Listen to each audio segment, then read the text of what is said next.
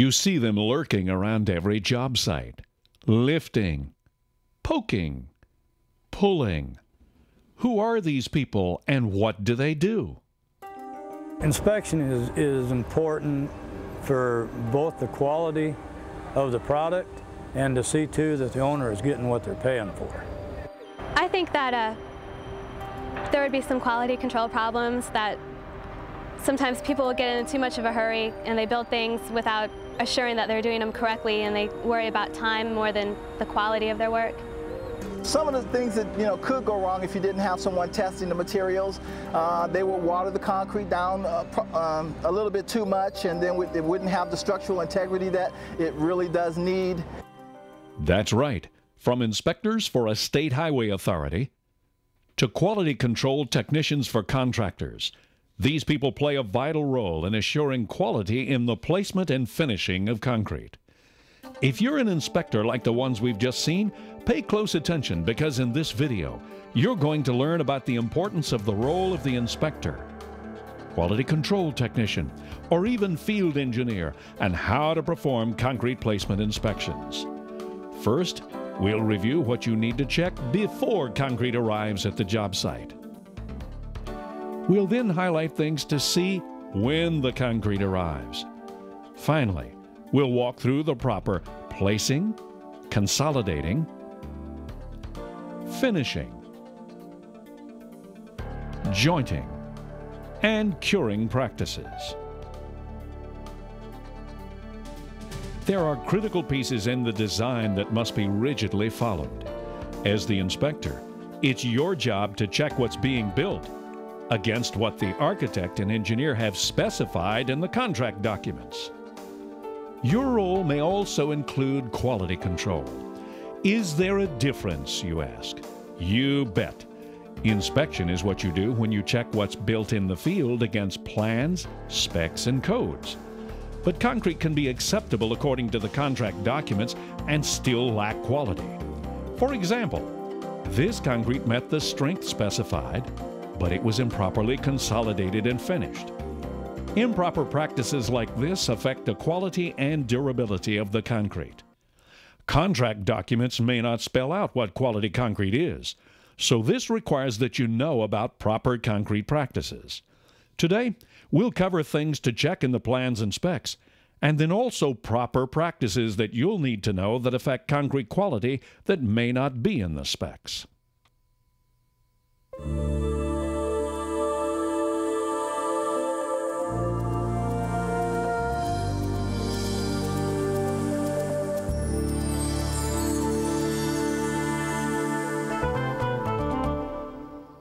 On the day of concrete placement, arrive before those ready-mix trucks and pumps start rolling onto the job site. You'll want to make some last-minute checks before the concrete arrives. At the subgrade, make sure it's still clean of debris, well compacted, and moist. Ensure it's neither too dry nor too wet. A dry subgrade will absorb water from the mix, causing plastic shrinkage cracks. A subgrade with standing water will increase the water-cement ratio of the mix, decreasing the hardened concrete strength and durability. Most of the time, when you have a subgrade that's got standing water on it, you just need to double check the subgrade. If it's still good and tight, you can try to get most of the water off the subgrade. If it's not and still mushy, then you have to hold your placement off until you can do remedial work on the subgrade itself. If there's a vapor barrier, it needs to completely cover the placement area, should be adequately overlapped, and should have no holes in it. At the formwork, look to see it's still clean, at the proper elevation, tight, and covered with a release agent to make form removal easier. If you're checking formwork, typically you're also checking rebar in there. You're checking the spacing between the formwork and the rebar. That's probably the key thing that you check. The formwork itself, if they use the form too many times, the wood may be blistering, there may be some old splattered concrete left on the form, which would then leave an indentation in the concrete when you strip the forms. Looking at the rebar, you should have previously checked for proper depth, cover, size, grade, length, and lap splicing. At this time, is it still clean and secure?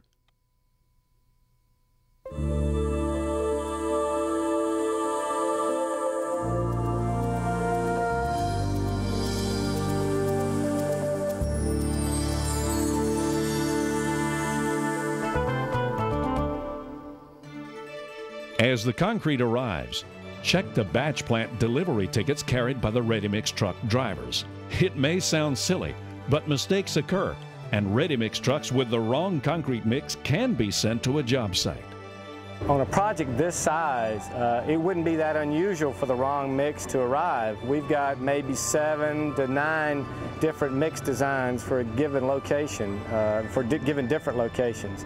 And if you're placing concrete for one structure, it might have been designed for another structure. You're going to want to get that straight. For example, pumped concrete for this high-rise slab will certainly be different than the concrete for these vertical columns.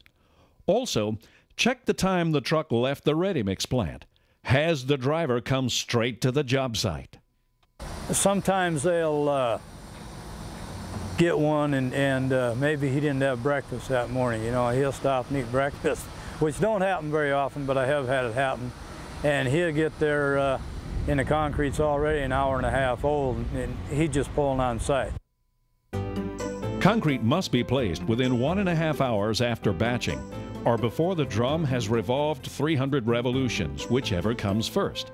In hot weather, this time may be specified to be much shorter. During placement, the temperature, slump, and air content of the mix will need to be measured and recorded. Is the testing technician on time, and does he have all the equipment needed? Having all your materials and the logistics of this job is absolutely important. Pens, pencils, reports, notepads, and your plans. You know, you got to have everything with you. Your cylinders. You leave something, you have to go all the way back out to another site. So it's just, you know, common sense to make sure that you have all the appropriate equipment with you at all times. You may not be required to run the test, but you'll want to watch the technician carefully. They first send a technician out. If I know he's going to be out there the whole length of the project, he'll be the only one there. I'll watch him the first 2 or 3 times to make sure he's performing the test correctly. I'm looking for him running the test correctly. I'm looking for him to have all his equipment like he should, you know, on site and clean. I'm looking for him to just to have the attitude that he knows what he's doing. ASTM C94 is a commonly referenced job spec and requires that temperature, slump, and air content be checked at least once for every 150 cubic yards of concrete placed. Unit weight tests used to check the yield and air content, and cylinders to test compressive strength should also be made at this time. Now that we've looked at an overview of inspections, job specs will list tolerances or acceptable ranges for things you'll be inspecting during concrete placement. If an inspection falls out of the acceptable range or fails, always document it and report it to the authority you represent.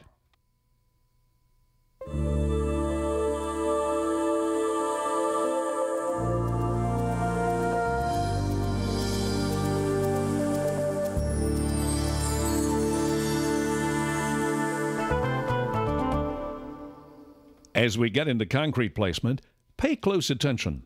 A common but improper practice you may encounter is the act of adding water to the mix.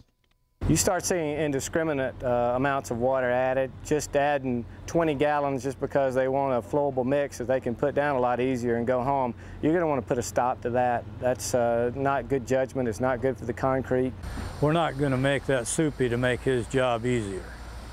He's going to have to place it and finish it the way it's called for in the specs.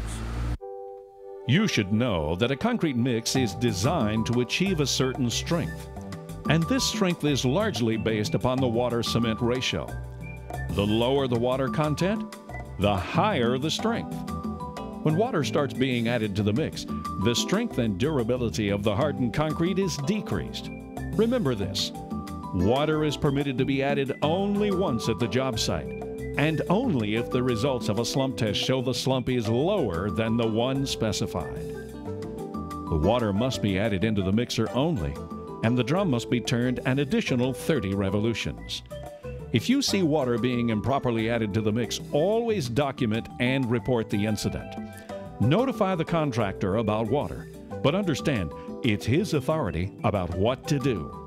He'll make the call whether he wants to use the concrete or not. I really don't make the final decisions. I just make recommendations to the contractor and he makes the final decisions.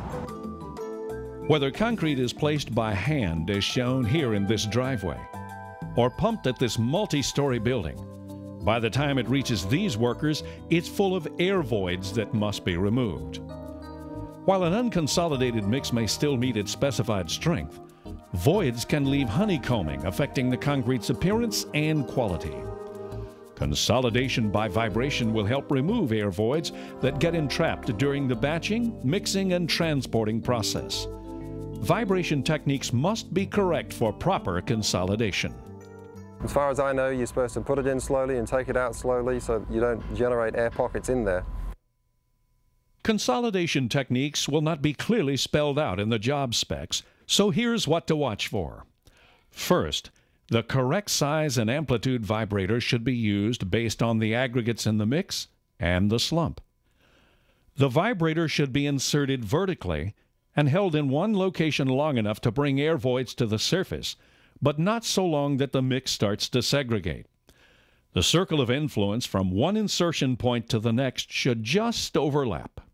Well, anytime you put a vibrator down into the mix, it's only going to have a limited zone of influence. The vibration and the consolidation will only occur through a specific area and volume.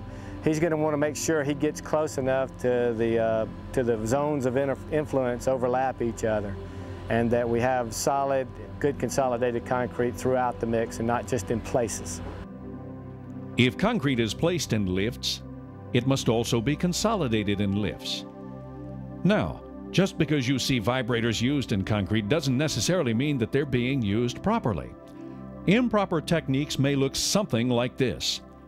Dragging the vibrator across the surface, as shown here, attempts to move the concrete horizontally from one place to another, and a sort of fly fishing maneuver is sometimes used. Additionally, during placing and consolidation, the depth of the concrete needs to be monitored. There are several methods for depth measurement. In this case, a laser device is being used to calculate concrete depth from the bottom of the forms to the top of the forms. Ensure that the depth of the concrete is being measured during placement. Now, if welded wire fabric is being used for reinforcement, check for proper handling. There are potential problems in its use. Major problem with welded wire fabric is when they pour the concrete, it tends to get pushed to the bottom of the slab pour. A contractor will typically put a few stirrups underneath it, and then when they walk on it, it gets crushed to the bottom.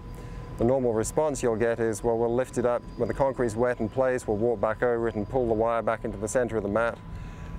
It's not something I like. To avoid some of the potential problems Richard has identified, welded wire fabric must be supported and secured on chairs to be effective and acceptable.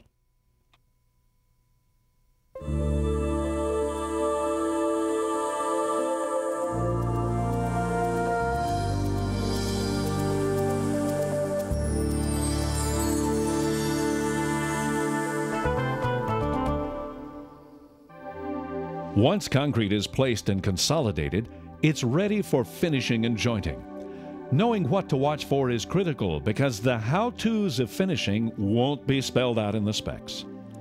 Generally, allowable surface tolerances for the hardened concrete will be listed in the specs, but there's more to know for quality control.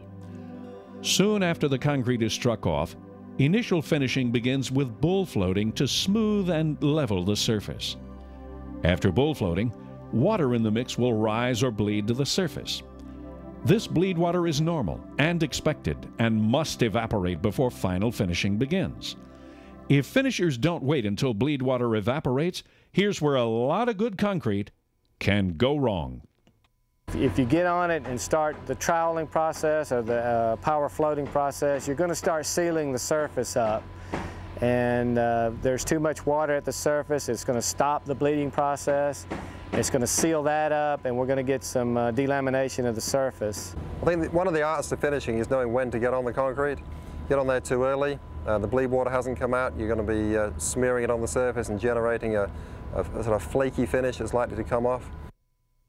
The results are similar to workers adding water to the surface of the concrete to make it more workable. This practice is unacceptable.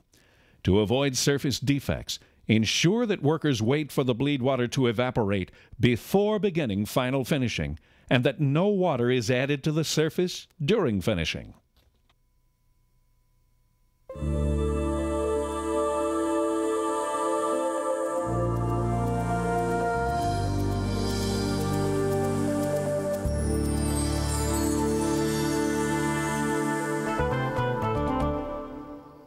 While waiting for bleed water to evaporate, crews may joint an edge. Concrete needs joints because as it cures and loses water, it shrinks. Joints are placed to prevent random cracking that results from shrinkage.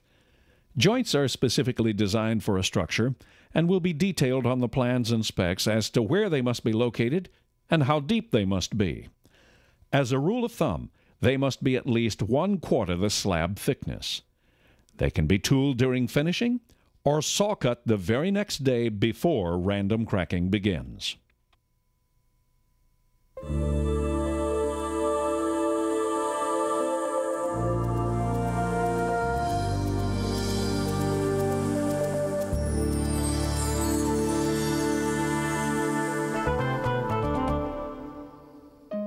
Once concrete has been properly placed, consolidated, finished, and jointed, it must be cured.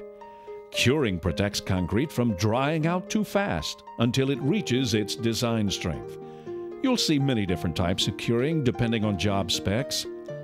A chemical compound is being applied to these curbs in the summer. Burlap and plastic are the curing method of choice for this bridge deck. But if you encounter burlap as a curing method, make sure it's kept wet either with a sprinkler or plastic. It works good if you put weeper hoses on the top, and just keep it moist. But I have seen them where something will come up, somebody shut a hose off and